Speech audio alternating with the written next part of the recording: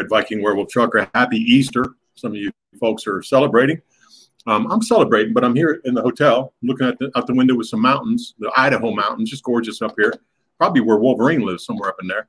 I've got a great stream today. This young lady's been on the stream a couple years back as well, I think 2 or 3 interviews.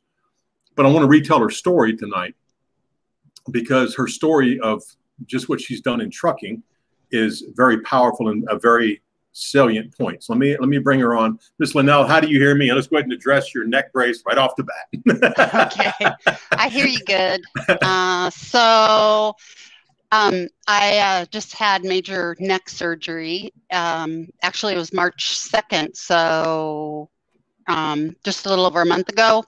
That was because last year I was rear-ended twice at high speed and sideswiped, and my neck's always bothered me, but your body adapts, and the impact undid whatever my body had done to cope with it, and I had pain running down my arm and a loss of what do you call it, strength.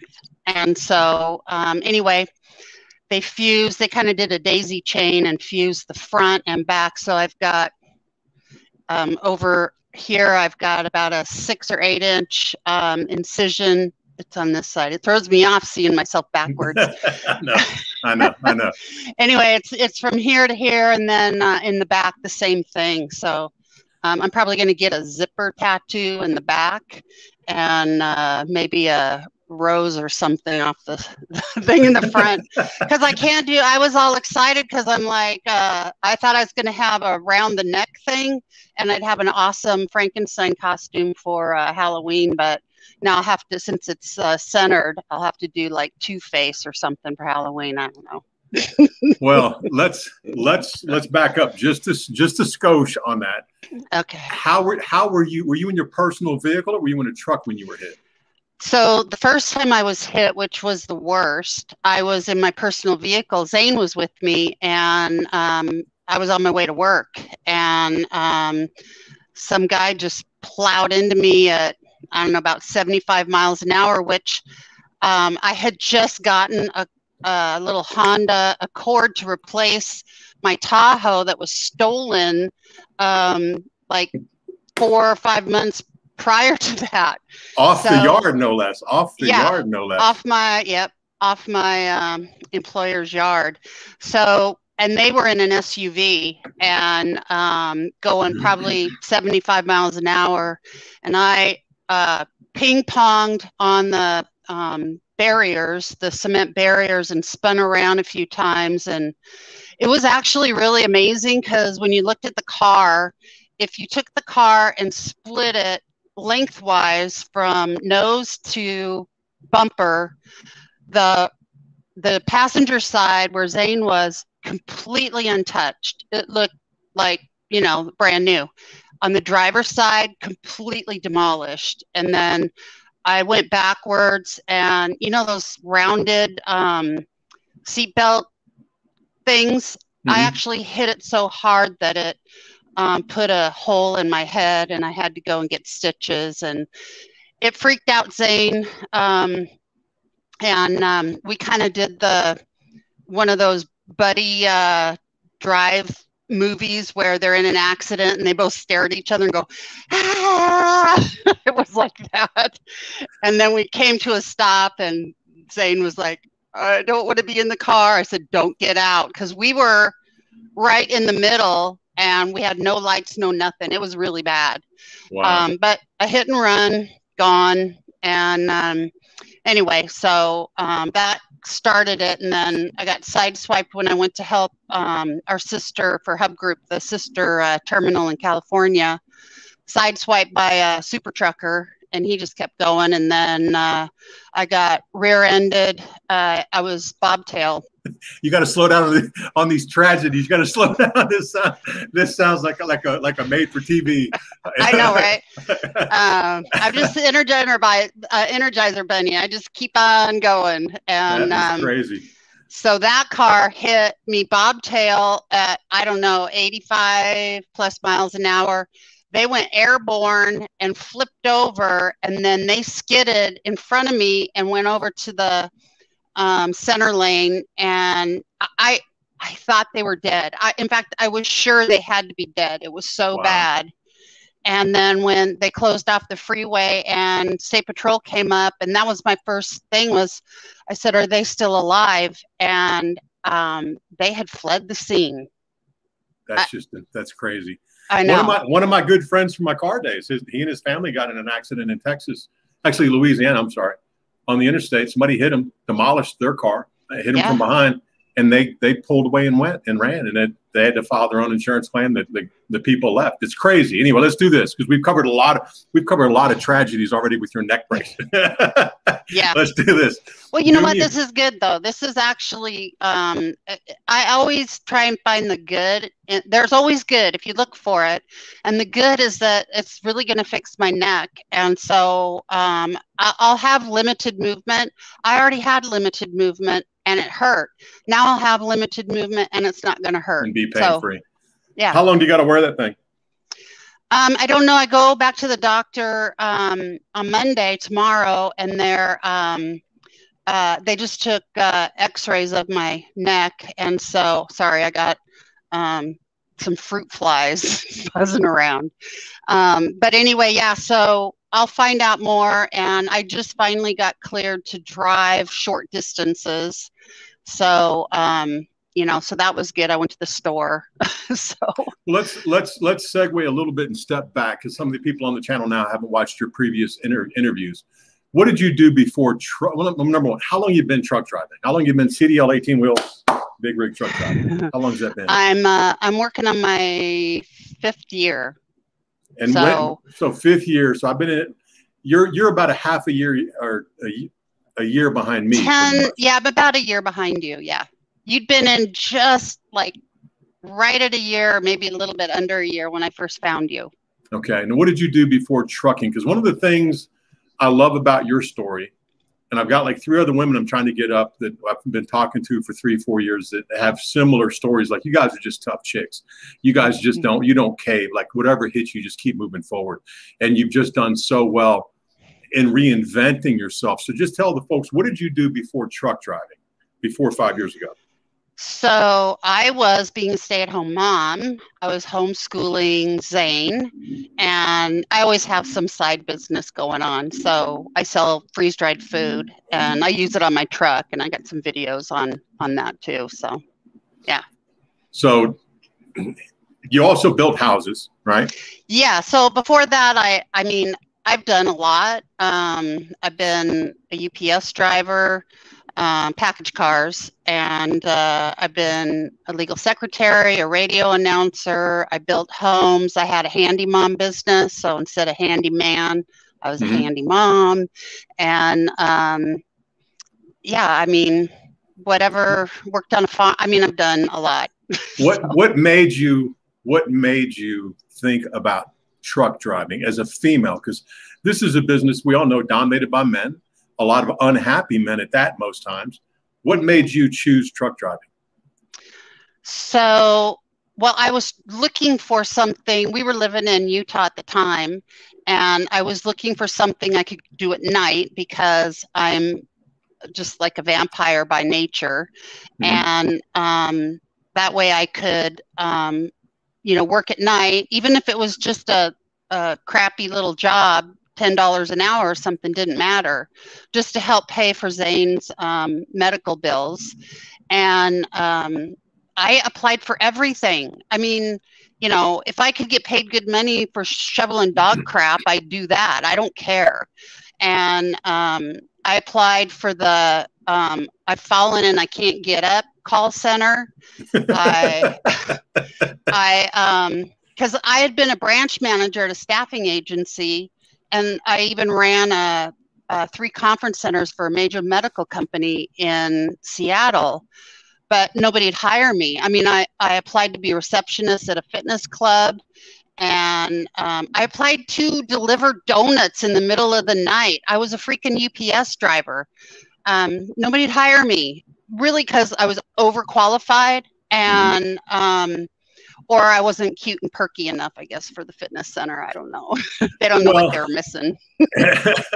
Well, the point about wanting you to share some of that is that, like, you've done everything in your life, whatever it took to survive as a woman, as a mother raising a child. Because, you know, in the last 5 years, you've also become a single parent. I know you co-parent with your ex, but it's pretty much been on you, even in trucking. Like, Zane's been at the house. Plus, Zane has some special needs some kids don't have. On top of that, like, you have everything in the world worked against you this first 5 years, including somebody in the family who did not want you to get into trucking, who told you were making a mistake, you shouldn't do it, blah, blah, blah. You know, you had a lot of things. You want to share a little bit about Zane's medical challenges?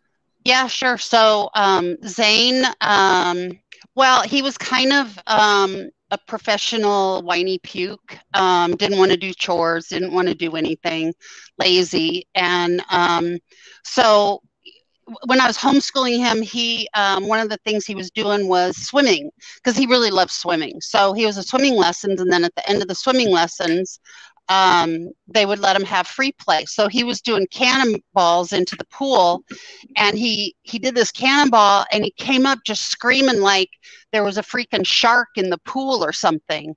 So we drug him out, and they actually called the ambulance. And it really wasn't that red, and they kind of felt around like it was probably maybe he bruised the bone or something. And then his feet were super flat, and his ankles were turned in. So I had taken him to get an opinion on fixing that, and they took x-rays, and so they asked me, oh, when did he break his leg?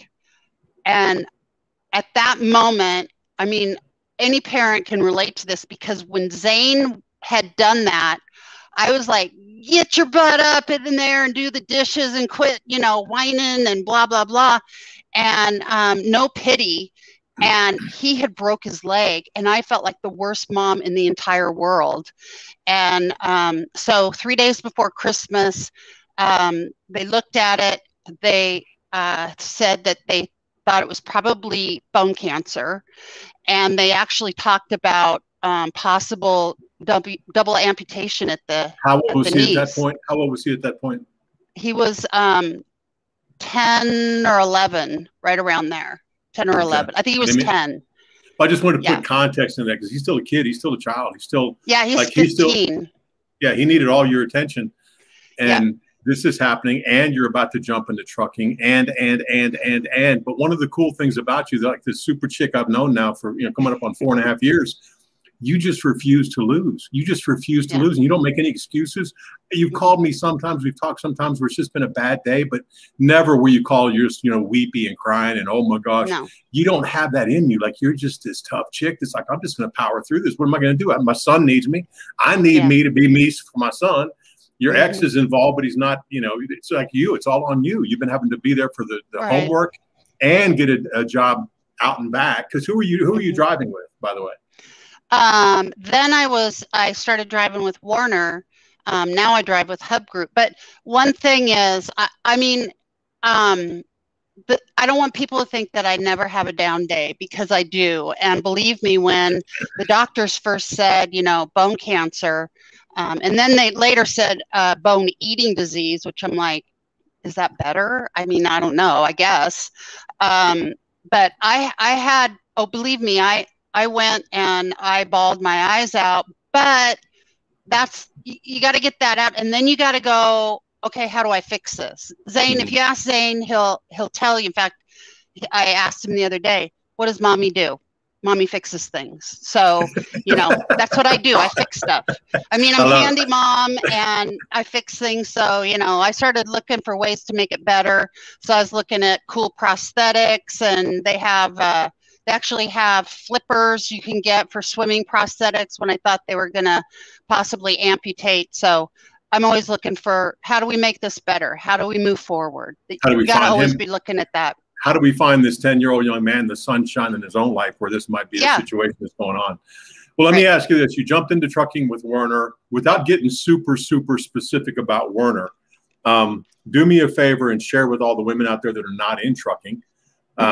if you don't mind. Like, what were your concerns getting into this business? Because you were a knockaround girl. Like, you did everything, including build houses. I mean, you were just willing to do whatever it took. I got fruit flies in my room too. What's going on? I sent them to you. What is going on? Something just came in my face. I'm like, oh, I'm in the Matrix. Yeah. But what were the things you were worried about as a woman getting into truck driving? But again, you were a knockaround girl. You'd already done so much that most women would never consider doing. You just put your cap on, put the ponytail, and just went after it. So, what was trucking to you getting in the business as far as the fears you had? Really, it was well, my mother-in-law at the time, she'd been in trucking. She was adamant. One, I wasn't going to make any money. There's no money in trucking. I was going to get harassed by men constantly, probably raped. You know, that was the big things from her. And there was a little bit of that as far as my concern, but I've always been in male-dominated industries, and I've never had a problem. I mean, I like men, so, you know, I've found them to be more straightforward than women generally. So, you've learned well. Yeah, you've learned well. Yeah. So, and I guess, honestly, my biggest concern was when we were in Ogden, there was a trucking school that would drive past the house we were living at, and I'd see them turning the corner, and I just remember thinking, oh my God, how did they do that? It's easy. They tell you, they teach you how to do it. It's nothing, you know. I mean, you gotta pay attention, but you know, that was my bit. How am I going to turn a corner in one of those big giant trucks? So, did you ever drive teen in the first 5 years? Have you ever driven teen? Just when I was with my trainer. So other than that, it's all been on you. The reason I asked that question is because you got out of the trainer's truck. How long was the training with Werner, by the way? The training with Werner was right around 6 weeks, and I got nothing bad to say at all about Werner. And I think they're a good training company. And I just talked to my my trainer, Andre, the other day. So I'm still friends with him. He's a great guy. Well, the reason I asked is because even 6 weeks, like my training with GNP was 4 weeks. It doesn't really prepare you. Like all of a sudden they throw you the keys and you're on your own on the next load, and you've had 6 weeks, but it goes like that. At least for me, really fast. I woke up one day and Brandon's getting out of the truck. And I had a lot of life experience. So I wasn't scared, but it was a little bit of anxiousness because now it's on me. I got this big old trailer behind me, and now it's me. And it's just 4 weeks. You had 6. That's one of the reasons I still like Prime, because they have a good 2-3 months with somebody with you to really let you see all the looks. But you were worried about it being a male-dominated environment, worried about your safety. What about the money? Did the money work out for you the way you thought it was going to so far? Because I know with Hub you've been very happy, but starting out, we don't need to talk about Werner in a bad way, but was it enough for you to make your way? It was surprisingly more than what I had been told by my mother-in-law. So basically, she was like, you're going to work for free, you're going to be out for months, and you'll never see your family. Well, that wasn't really true. So, I mean, I was making between 40 and 45,000. So it wasn't huge money, but no.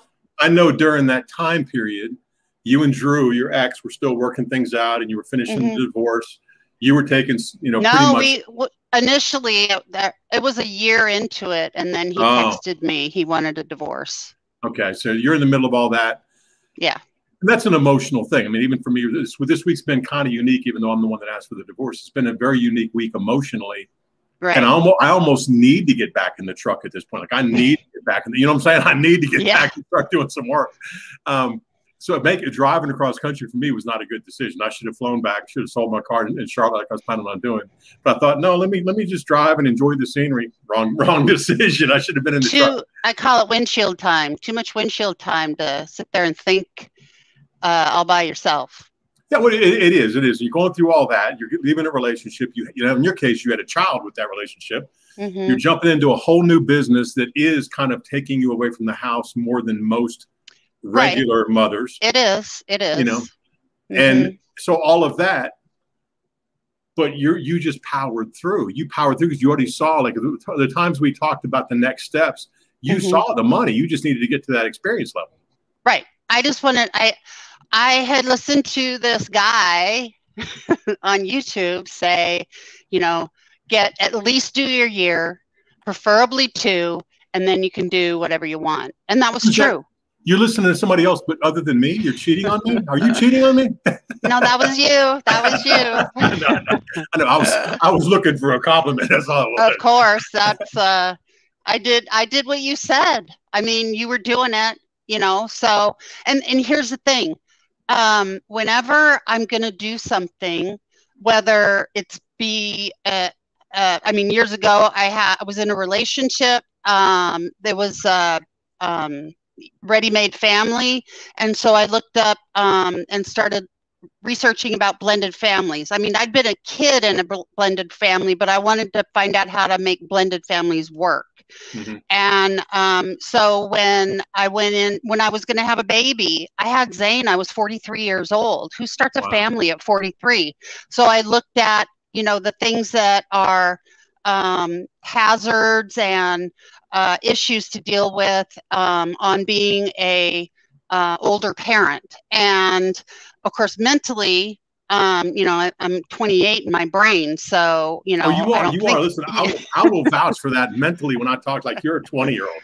You're wide open in all the right ways as a person conquering life. So I agree with that. But go ahead. Let me let you talk. You know, so. So that's, you know, that's kind of where I was at with that. And then when I was going to get into trucking, so the other thing I did was, and my sister, Shireen, who I just adore, she was in the background cheering me on, saying, you can do this, Lanelles, you can do this. And so we would look up different companies, and we'd look at all the comments online about them, the good and the bad, and their ranking as far as who to work for.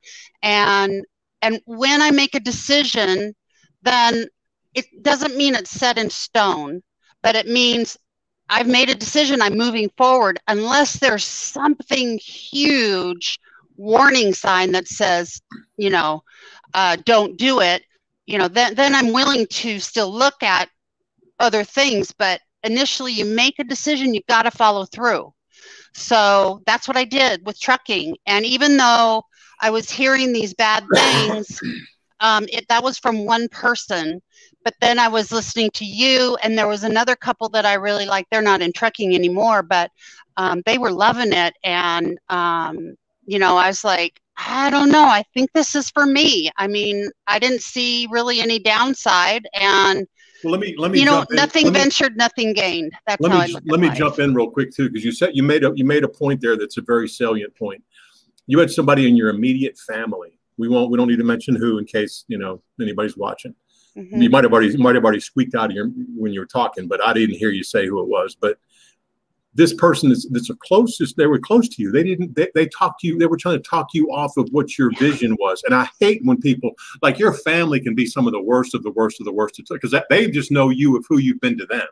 Right. They don't see the wide open world. It's like the world's waiting on you to come conquer it. Why are you still sitting at home? They don't see that. Because they're scared to go make the move. And scared women raise scared babies. Believe me when I know that. Yeah. And they won't even leave the room. They won't even go get a job. So listen, you just went and did it. And you, even with all the people in your family telling you no, you're like, I don't care what you say. I'm going to go do it. And it wasn't easy. 45 to 55. Like I tell people, some of these companies. Now, did you owe them back the money, or did you pay for your own CDO? No, I got it through. It was a grant in Utah for a displaced homemaker. So it cost me nothing. The school cost me nothing, and they paid the money out for the CDL license. The only thing that cost me extra was listening to you, and I got my hazmat double triples and my tanker endorsement. Well, that's the only thing that cost me out of pocket. And you know, girl, you know that Brothers Grimm, we're like, you need your hazmat. I got to go get mine when I have the next break, because we're about to sign a contract with the hazmat company, and it's going to be good. So you need to get yours. But let me ask you this. So you've been driving 5 years. You just went and did it. Let's back up. Let's back up to the young girl Lanelles. JourneyIntoTrucking.com. Let me put that back in the comments here. This is, if you go to that website, it drives you to her YouTube channel, Journey Into Trucking Plus. You see it right there on the screen, but it's JourneyIntoTrucking.com. Let's go back, because this is where I wanted to get you back up. Like, you told me this week, and I've choked up a couple times talking to you and not talking to you, driving down the road myself, thinking you had your own mother in your ear from a very early time period, telling you that you weren't going to amount to anything in life. And you were chewing on that your whole life while you're trying to rebuild your life, especially as a more mature woman with a child on the ground, going through a divorce.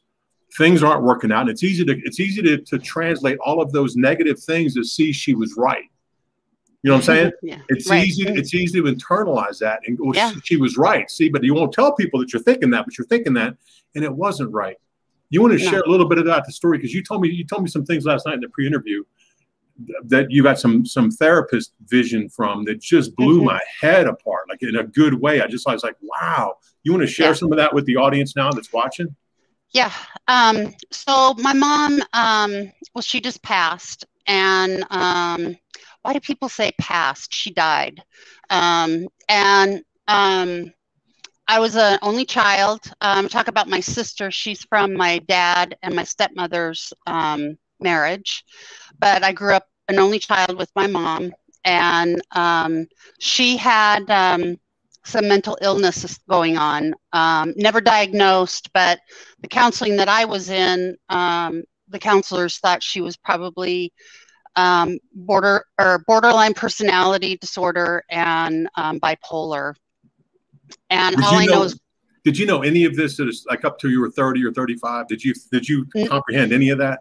No. So you just thought you were, I'm cutting you off, and I mean to cut you off because I want to slow this down. You were just living with the woman that was your mother. You didn't have any, like, you didn't get a choice of I want to go to door A or door B coming out of life. You were just given that door. You came out, you're in that life, and you thought that was whatever, like what I talk about in my background, coming up in my own home. I thought that was normal. I thought when the doors closed, all hell broke loose in every family. And I thought women were getting thrown across the room and children were getting beaten, the alcoholic stepfather. I thought that was normal because no one told me any different.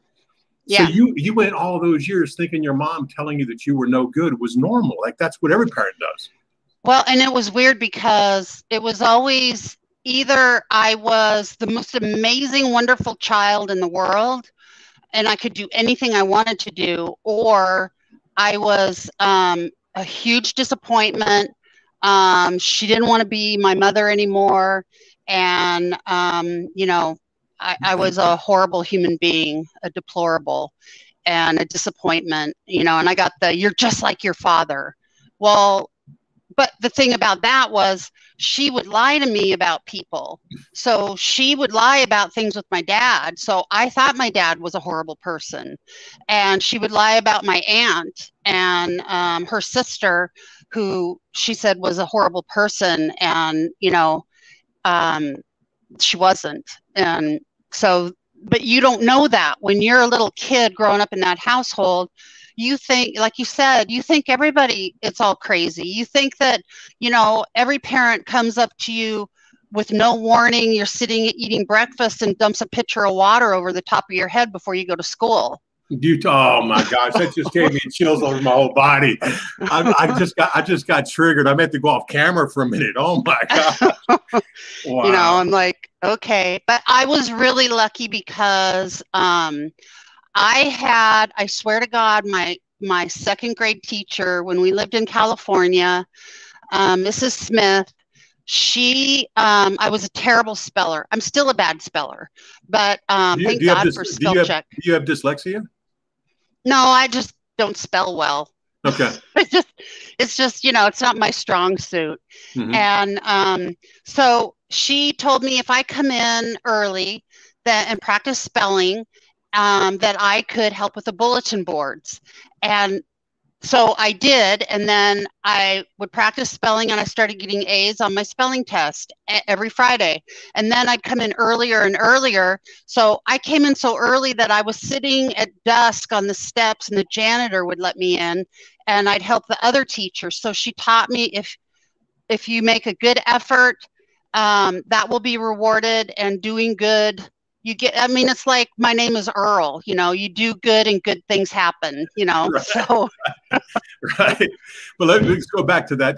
Up until when did you realize that because you also told me a point your therapist told you on how to realize what you were coping with looking back, because your mom just passed away and you went to her bedside and forgave her the last moment she was on earth. You went to her bedside and held her hand, being the only child, being the one that was told your whole life, you're a disappointment. You're not who I thought you were going to be. You're not going to amount to a thing.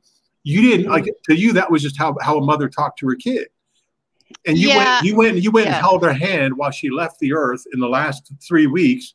Yeah. You want to share with the audience watching now or later? Because listen, all you folks that are watching now or later, hold on, let me put myself on camera just for a second now.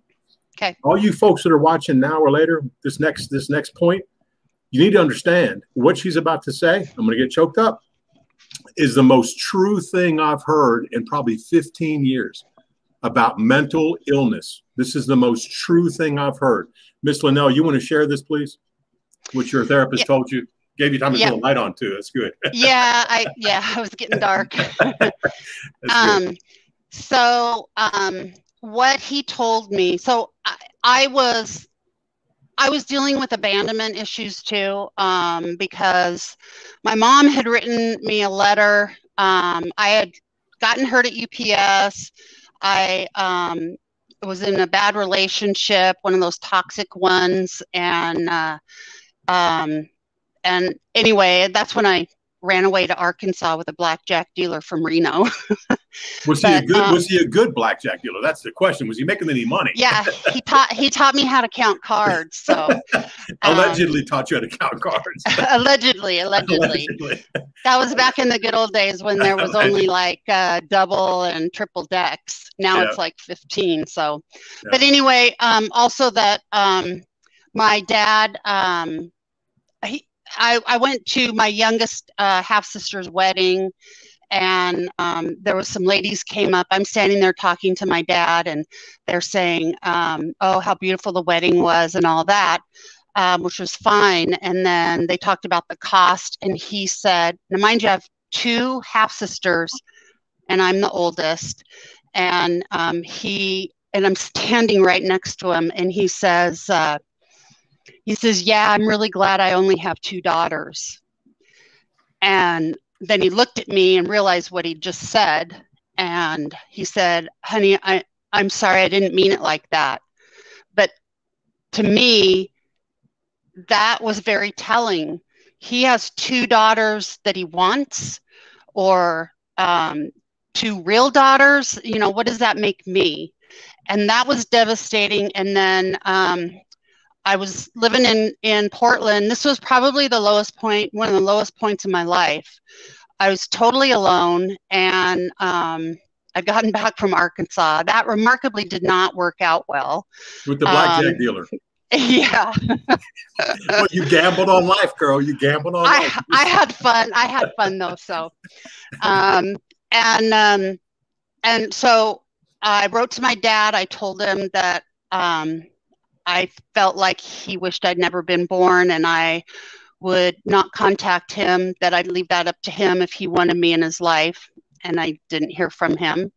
And then I got a letter from my mom telling me that I was the worst human being that had ever been born. And I was so selfish and self-centered. And she didn't want to be my mother anymore. And she had found this other family that she was adopting. And so there I sat. And honestly, the only reason I didn't seriously, I mean, I've never been so alone in my whole life. And I really did want to die, but I had this really cool old orange cat, Pooh Bear, that if I wasn't there, nobody'd take care of Pooh like I did. And I loved him. And at that point, poo was my reason for living, honestly. I didn't have anything else. So when I did go into counseling, because later my mom did all sorts of, oh, my dog wants in. Let him in. That's fine. Let him in. Let him in. Okay, hang on. Let him in. I'm good. I'm good. While she's gone, I need you guys to really pay attention to this next part. We took a little bit to get to it.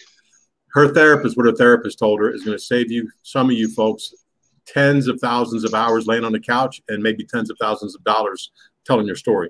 If you hear what she's about to tell you, her therapist said about her mother, who she thought was normal to be told you're a waste of flesh, you shouldn't be alive, I don't like you, you're not going to amount to anything. Like, those are all things I heard coming up, and my mother never stepped in and defended any of it. You know, my brother and I didn't know what to do. We weren't invited to the party. We were sold to the party with her.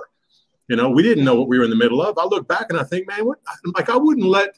They're not my beagles anymore. I'm going to get new dogs and a new relationship, but I wouldn't let my dogs be talked to that way, much less my kids. And my mother never stepped between it.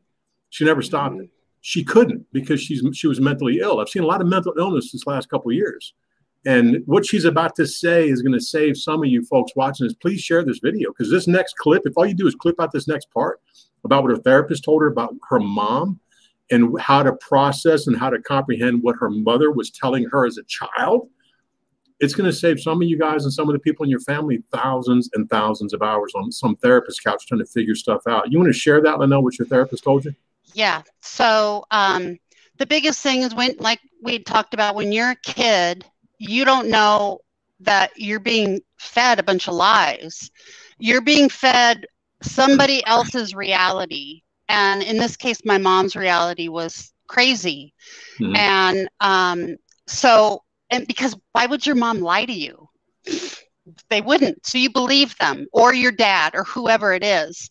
Well, you don't know any better as a kid. You don't know any better. You're a kid. You're a kid. Yeah. You don't know any. You're already dealing with all the stuff at school. Like, I was a redheaded, freckled faced, eyeglass wearing kid. I was good at sports, good enough to get him to lay off me, but it was still, I was a redheaded stepchild, freckle faced kid. You're already dealing with that at school.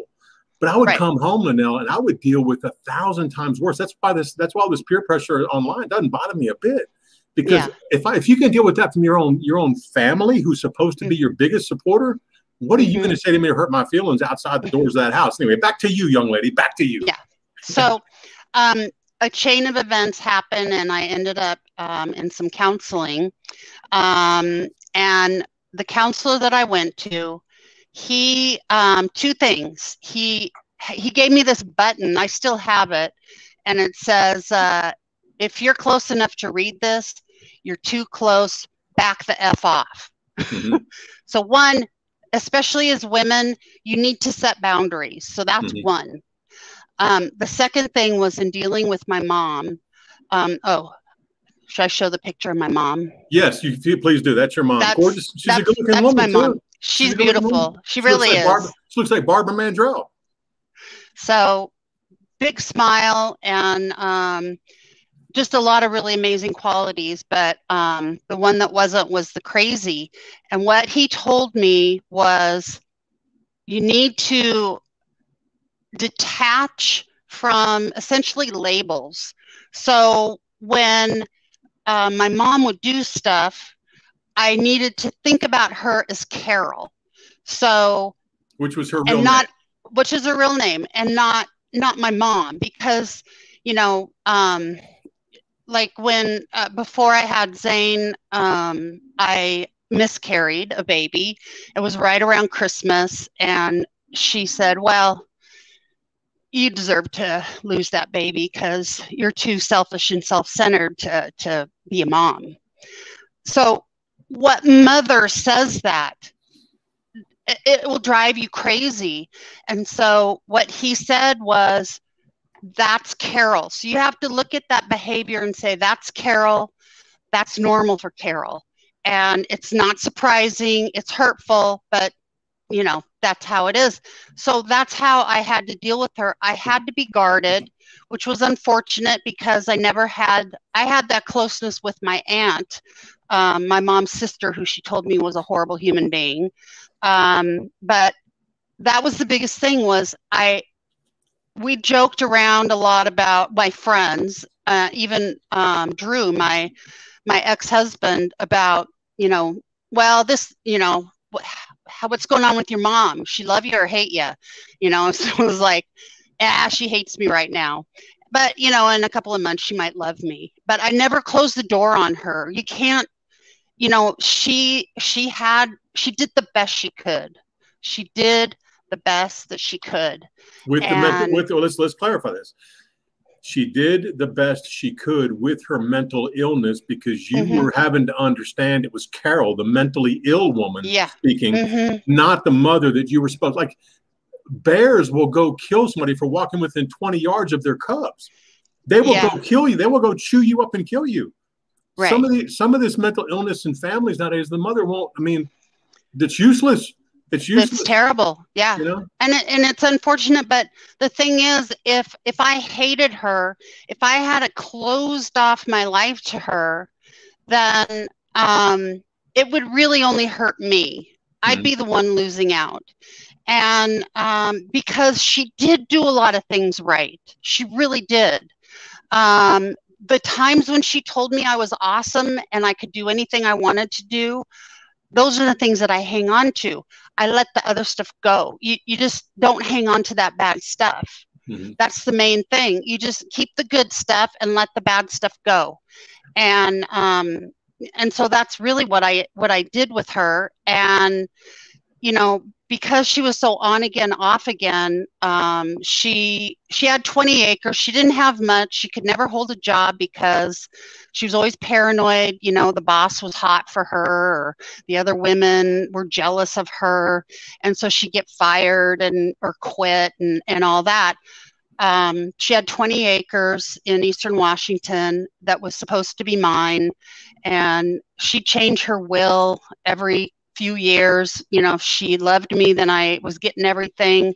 If she was pissed, then she, write me out of the will. And so this last time, she was pissed at me. And so I didn't go to see my mom to get anything. I got nothing out of it. There was no monetary anything. I went because she's my mom. My cousin kind of horned in, and that she became the perfect daughter that I could never be. And so she gets everything. But so what? That tip about looking at mentally ill people and referring to them as their name versus whatever relationship, mother, father, husband, wife, girlfriend, boyfriend, lover, rather than referring to it as a relationship, to the person.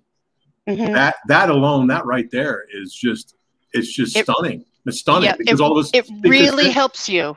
Well, then you comprehend, like, by your saying their name rather than the relationship, or honey, or darling, or gorgeous, or baby doll, whatever pet names you use for your lovers, even your wife or husband. Then you're looking at them as whatever their name is, going, I'm talking now to the mentally ill person who has no concept of reality, who is doing everything against what the natural laws of raising a family should be to make the children successful. But now I'm dealing with the mental illness person. When you told me that the other night, I don't even, what is today? Sunday? Is today Sunday? Yeah, Sunday. I think you told me that Wednesday or Thursday on my drive back, girl. And I thought about that for the next 48 hours.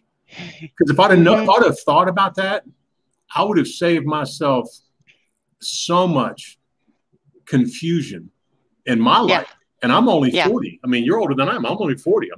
I'm just kidding. That new do makes you look younger. Well, I've heard that. It feels good too. Let me tell you, big changes call for big changes. But like just that nugget. Like I choked up last night when you and I were talking about this. I was here in the hotel choking up to you talking about it, because I'm like, that is a powerful, powerful frame of reference to regain all the control about why are you abusing me? I'm the person that I'm here for you. Yeah. And you're abusing me. I didn't choose any of this. Right. But you're abusing me and telling me what I'm not and who I'm not and how I'm not. And I'm just like, I'm your kid. I didn't like sit in heaven and go, I'll take A or B. Vanna, what's behind door D? You didn't have that. You just came out.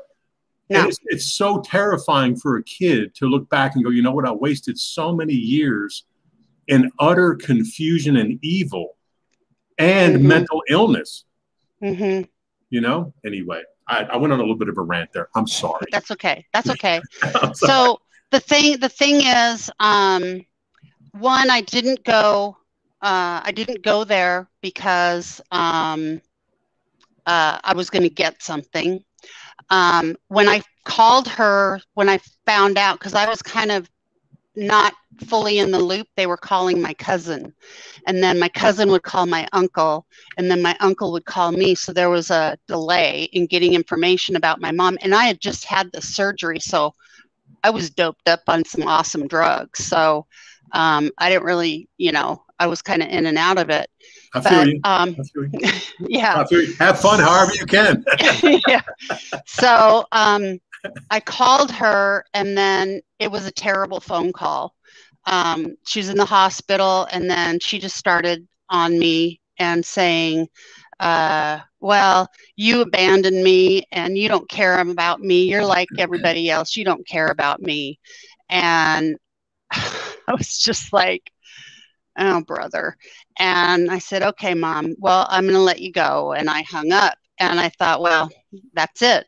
And then I went ahead, I called her again, and it was actually a good call. And she said, I don't think you're going to make it here before I die. And I said, I'm going to do everything I can to get there, Mom. And you just gone through your surgery. You'd gone through your surgery a month ago, 6 weeks ago? It was 2 weeks out when I talked to her on the phone. And so my sister, Shireen, my awesome cheerleader, she apparently called my dad and told me, because he knew. So here's the other thing. It is really beneficial if you have a sibling, which I didn't have, who experienced the same kind of abuse, or another family member who suffered at the hands of that person. So I had my aunt and I had my dad, and me knew what my mom was really like. And my dad called me, and he said to me on the phone, he said, honey, I'm probably going to get choked up. He said, he says, I admire you more than anybody else in the world. He said, you are so strong, and you are so sweet and so smart, and I'm so proud of you. And I hadn't heard that from him. And that's all I ever wanted growing up was, sorry, my voice is scratchy too. I don't know who's cutting onions. I guess it's those fruit flies cutting onions in the kitchen. I don't know. But hearing him say that was something I'm always going to hold on to. And then I talked to my sister, and I said, you know what? She may have temporarily chosen Karis as her daughter, but you know what? I'm the only daughter. She's my mom. She's nobody else's mom, and I'm going. So I went and I talked to the doctor, and he told me to go ahead and go. And so I went, and I had the 3 most amazing days with my mom. And I'm so glad I went. It meant everything to me to do that and be there for her. And, the last words she said to me was Friday night was, because she left, the hospital forgot to bring her dinner one day. And then the food they were giving her was horrible. So she'd hear me on the phone, say, no, she doesn't want that. So she had me advocating for her and just doing little things that were comforting to her. And, and then she said on Friday night, she said, I said, okay, I'm going to go, Mom. I'll see you tomorrow. I got your breakfast all set up. She said, oh, okay, honey. I said, I love you, Mom. And she says, I love you too, sweetheart. And she went to sleep that night, Friday night, and never woke up again. But I was there to hold her hand, and she had labored breathing. I tried singing to her, but my voice box is messed up, so I can't like do much. So I decided to quit singing to her because it might scare her or something. And then, well, it's a powerful story of redemption, and I wanted to get you on and tell the story, because this week has been like I've thought a lot about all of this mental illness and separating the person by their name versus whatever emotional name that they are in your life: husband, wife, girlfriend, boyfriend, lover, friend.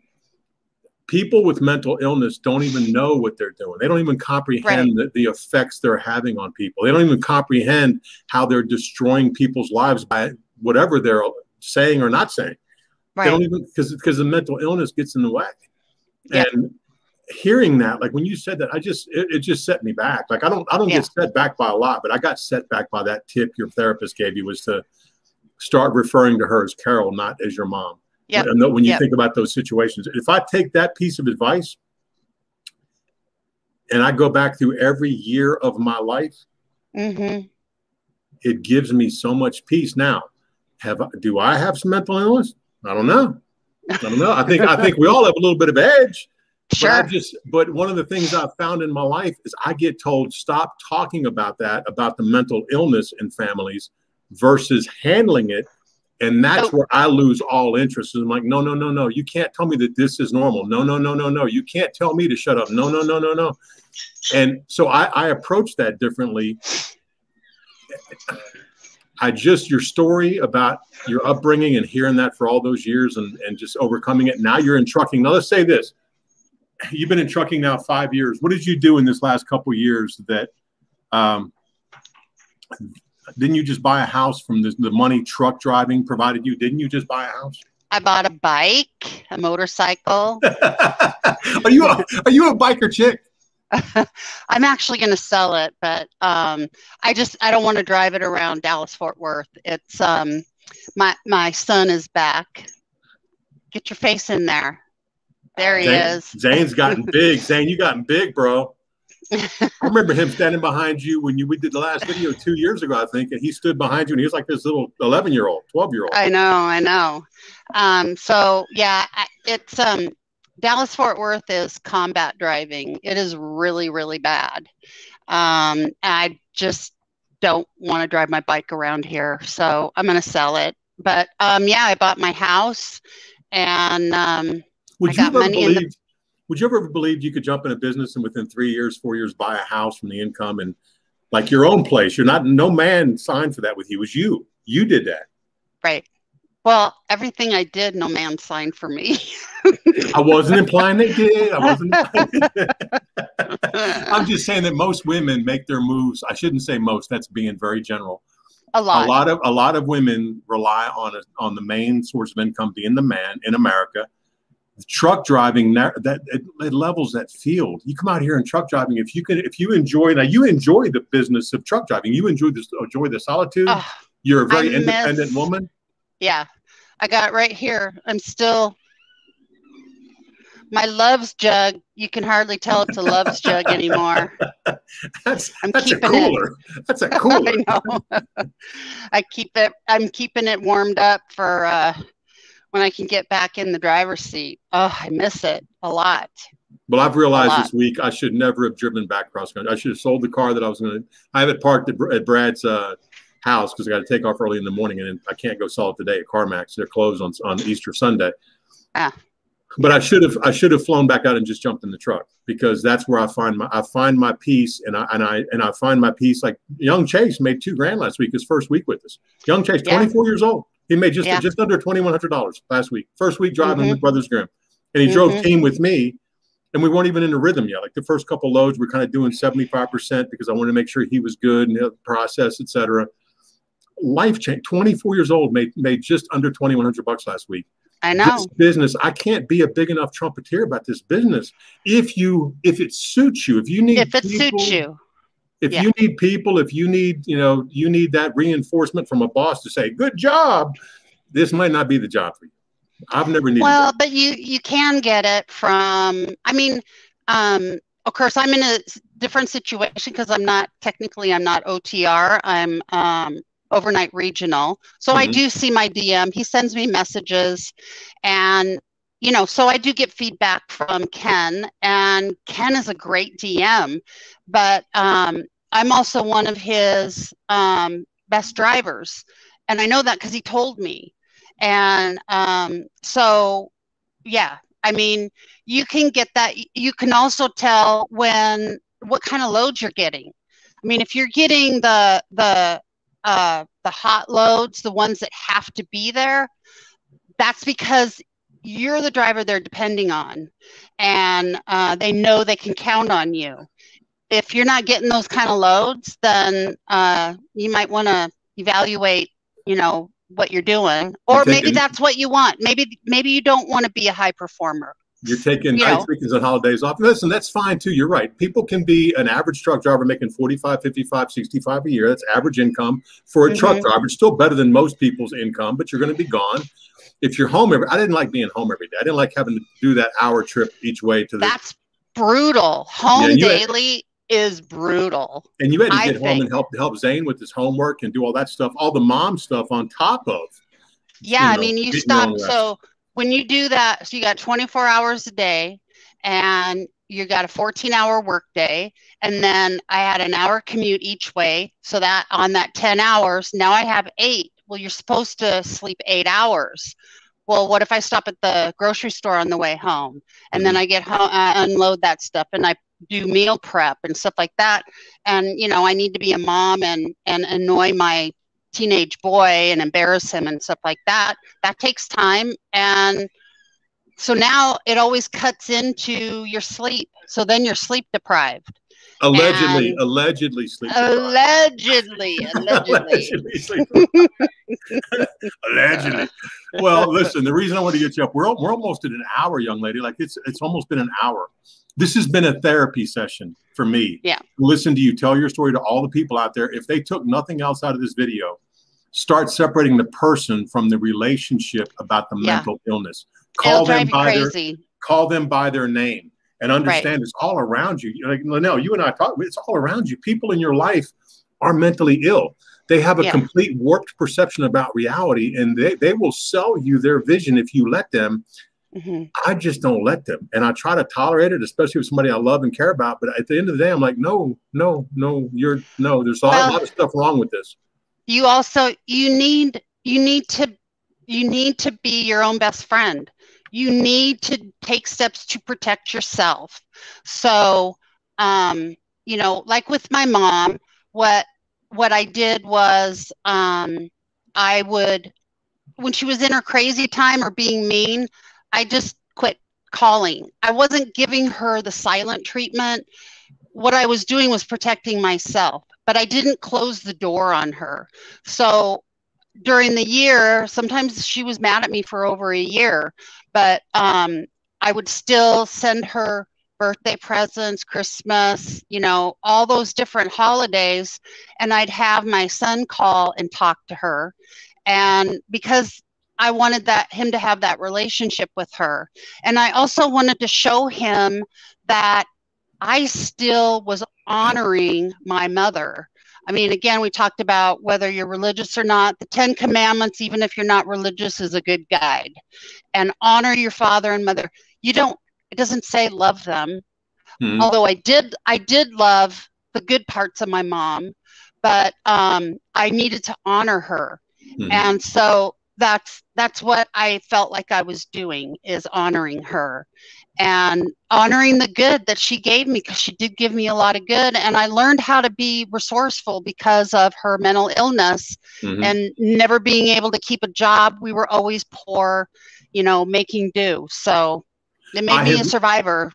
When I began realizing that I wouldn't trade a day of all the abuse I took coming up and all the mental illness in my own house, including the codependent mother who allowed it to happen, because that codependency, even with mothers and their kids, where you allow stuff to happen that is so absurd and so mentally ill, that codependency, you can't break that bond. Like nobody can break that bond. And the more I look back, I'm like, you know what, if I would have just known to start calling people by their direct name, Because then you're dealing with an individual. You're not dealing with mom, dad, lover, friend, brother, sister, wife, That's husband. Carol.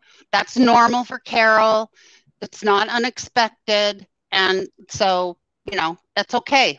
Well, that's that if we get nothing else, like you're just you telling me that the other night, it just changed my whole rest of my drive. It did. Yeah. Because dealing with mental illness, it's odd because like you're in it and you see it and you smell it and you feel it, but you're convinced by the other person it's not mental illness. It's just how we're going to do business. I'm like, no, we're not. No, that's not how Scotty plays. No, no. You're just a tough, like you've been that same, I'm going to say girl, even though I know you're a woman, been that same girl since I first began talking to you in trucking, just tough as nails, just refuses to lose, gets back up. You like Zane says, you fix things, but you also hold him accountable. Like you also, anyway, listen, you've been so sweet. We're at an hour and 1 minute into this stream, young lady. And it feels like it's been 10 minutes. And I appreciate you making the time. Well, I hope that some people are helped by it. Trucking is an amazing industry. I don't know any other program, occupation that you can go in and after 6 weeks in getting your CDL, that you can go in and even if you're only making $45,000 the first year, so what? That's okay. See, my voice is cracking. I'm going through puberty as well. So, I know the feeling. But I mean, it is, and it's great for women. There's more women coming on. The truck, it's power steering. It doesn't matter how big the steering wheel is or how small it, you can palm it even. So, I mean, it doesn't matter. And it's just a really great industry, and I love it. But yeah, it has to be right for you, and don't listen to other people. Do your own homework.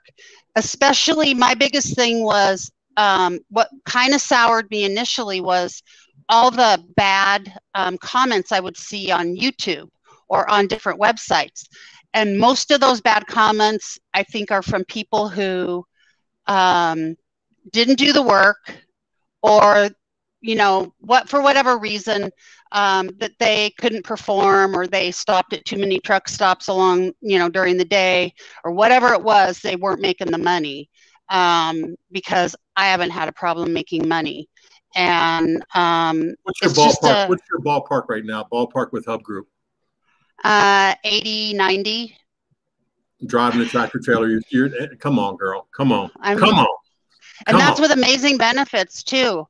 This neck surgery would have cost me over $50,000, and I got Blue Cross Blue Shield. I got great insurance. I also paid the extra on the advice of another trucker. Said pay for your short and long-term disability. So I'm still getting a check, but you know what? I have money in the bank. This is the first time I've ever had money in the bank. It's only with trucking.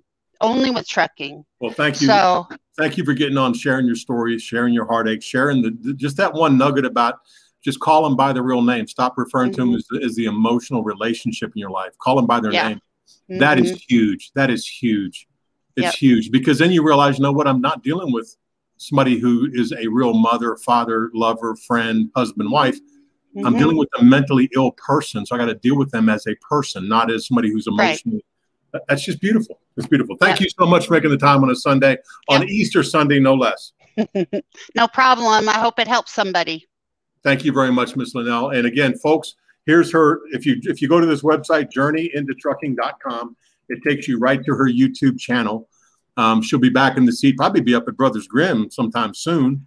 I'm hoping so. Up. I think Chase's mom is coming over in the next week or two. Allegedly coming over in the next week or two. Allegedly. Save me a truck.